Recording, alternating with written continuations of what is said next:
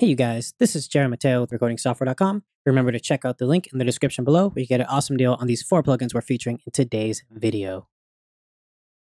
Hey you guys, welcome back. And today we have a really cool bundle that we're going to be featuring. This is going to be a custom all Fab Filter bundle. And I created this bundle with the idea of what are the top Fab Filter plugins that I use the most. And those are the Fab Filter Pro MB, Fab Filter Saturn, Fab Filter Pro Q2, and the new Fab Filter Pro L2. Each one of these is very unique and sounds really cool. The Pro MB is basically a multi-band compressor, but an interesting thing is, let's say I go to the B section and I highlight all of these and I delete them. I can create bands that are not actually linked to anything. I can also go to this expert view and select free mode on the bands, and I can actually make each band be triggered by whatever frequency I want.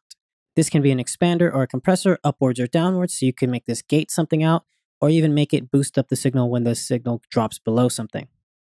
It's really powerful and really, really intuitive.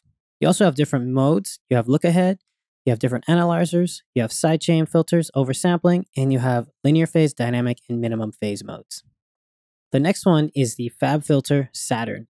And this is a lot like the Pro MB. If I go into the B section, you can see that this is a single band or multi-band saturation plugin, and you have 3 tubes, 3 tapes, 5 different amps, smooth, crunchy, lead, screaming, and power amps, 2 saturations, smudge, rectify, and destroy. Now these last 3 are really creative. Let me just show you what smudge sounds like. We'll solo up the bass. Let's go rectify, and then destroy. So really cool, really interesting. An awesome thing too is that each band will actually have full-on control over the tone EQs, the drive, dynamics, and the feedback and frequency. You even have a mix knob. So let's say we go here, we can destroy this. We can also reduce the dynamics by putting this all the way to the right. And that basically will increase the impact by making it hit the dynamic section really hard. If you do it all the way to the left, it basically adds a lot of dynamics to it. So let's say you have a ringing snare. If you find the frequency that has a lot of ring to it, you can bring it all the way down. It'll actually help reduce that, while you can bring the frequencies that you like to have distortion into the forefront by dragging them up. After that, we have the Pro Q2. This is a really cool EQ. It allows you to either link nodes by frequencies or notes.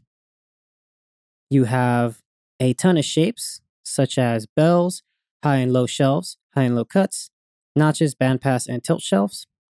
You have slopes, which means that you can either have a normal EQ band, or you can make it more square, and you can have pretty extreme settings. You can also link the cues, so basically as it gets wider or shallower, it'll make it thinner or sharper.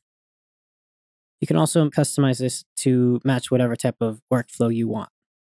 The cool thing is this is able to do 0 latency, natural phase, and linear phase, and all of this is fully automatable. It could be mid-side, left or right, mid or side, or just left, right, or mono. After that, we have the Pro L2. This is the newest version of their limiter series. It has a bunch of new modes. You have modern, bus, and safe. Safe is extremely invisible and make sure that you don't get any overs at all.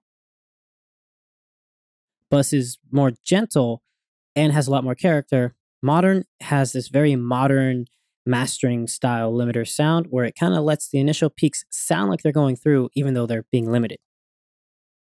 You have true peak limiting now. You have oversampling all the way up to 32 times oversampling, which is ridiculous. You have your dithering, you have your true peak limiting, and then you also have a new DC offset filter, which basically adds a little DC offset filter at the Nyquist frequency in the low end, and that will help even out your waveform and prevent unwanted wobbling in that frequency. You have this 1-to-1 button, which basically allows your input and output to be gain matched so you don't actually get tricked by loudness. Anyway, let's get straight into this. I've used these 4 on this bass track, so let's bypass it, and I want you guys to listen to how the bass sits in the mix without any processing. So here we go.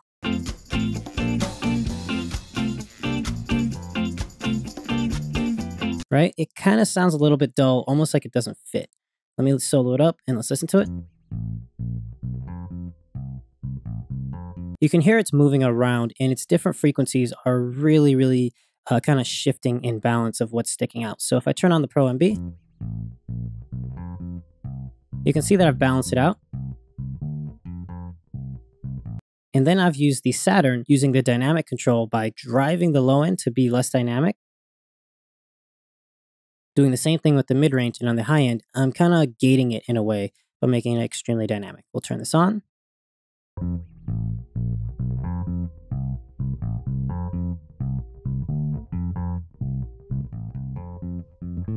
I'm just kind of making it drive a little bit more. Then I'm using the Pro Q2 to kind of cut where the kick drum is and boost a little bit over it.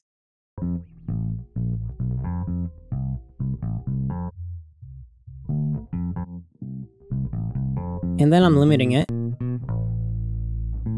You can see how nice and clean this is. I'm doing only a little bit of limiting,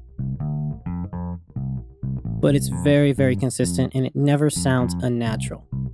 So let's listen to this in the mix.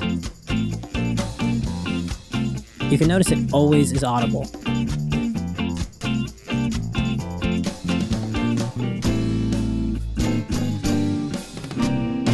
And then with the bypass, you can see how it kind of disappears.